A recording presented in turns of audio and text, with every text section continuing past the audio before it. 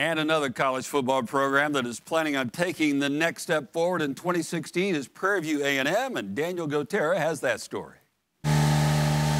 Construction sounds fill the air in Prairie View.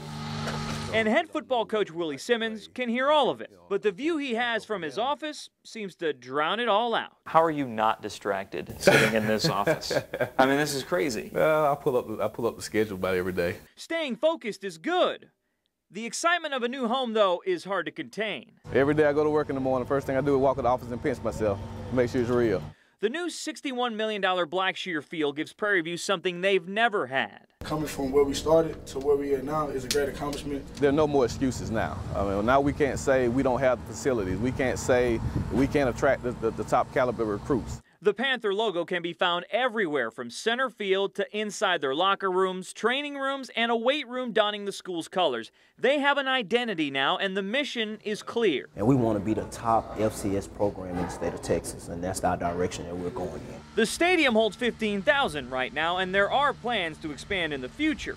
What's the feeling like when you walk out here on this balcony and see all this? Well, it's a humble feeling.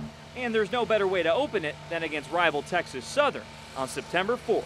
It's been a long time coming. I mean, Prairie View has seen its share of ups and downs, and now we have a facility that everyone can be proud of. In Prairie View, Daniel Gotera, KHOU 11 Sports.